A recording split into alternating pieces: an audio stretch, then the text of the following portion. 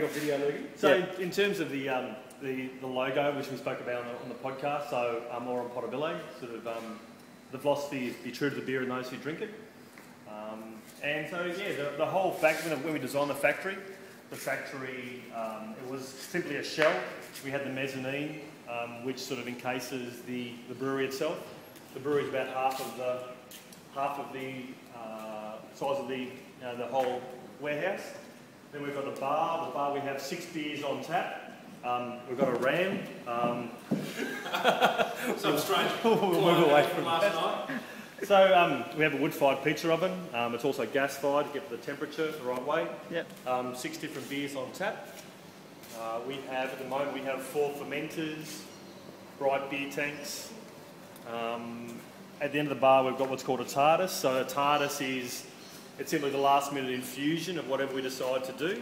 So at the moment we've got a Dunkelweizen going through and being added to some grapefruit and it gets poured, so away it goes. Can you run us through the kettles? Yeah. So whenever you look at a brewery, the first thing to always look for is the brew house. So the brew house is usually a 2-tank system or a 3 or a 4-tank system. Ours is a 2-tank system. It's about 1,000 litres produced each time. And it goes, so basically a day spent in there, and then it gets transferred over into one of the fermenters where you throw yeast at it, and it's about a 14-day process. Got the mezzanine up there, Lukey, with the posters. Yep. Beautiful. So, all that works really, really well. And so what's brewing at the moment? Brewing at the moment, we've got a pale ale. Matt's got a pale ale going. Wave for the camera, Matt.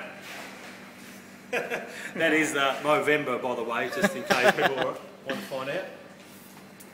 So yeah, we do a pale ale today. We also do a pale ale tomorrow. This is one of the bad boys. You can see in our beer garden, you can see the hops. You got those? Yep.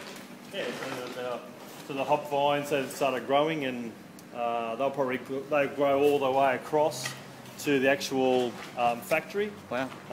By about March next year. Fantastic. And we've got the beer garden.